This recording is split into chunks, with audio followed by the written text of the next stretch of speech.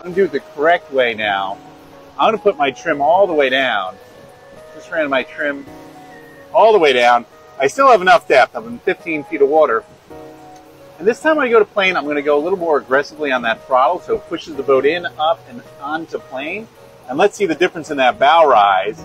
I'm accelerating a little more aggressively right now. And you'll notice the bow didn't rise.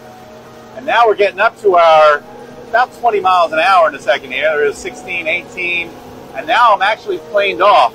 You'll see how level the boat runs. I have a great field of vision. I'm on plane 18 miles an hour. And that's how we do it. Trim all the way down, up on the plane.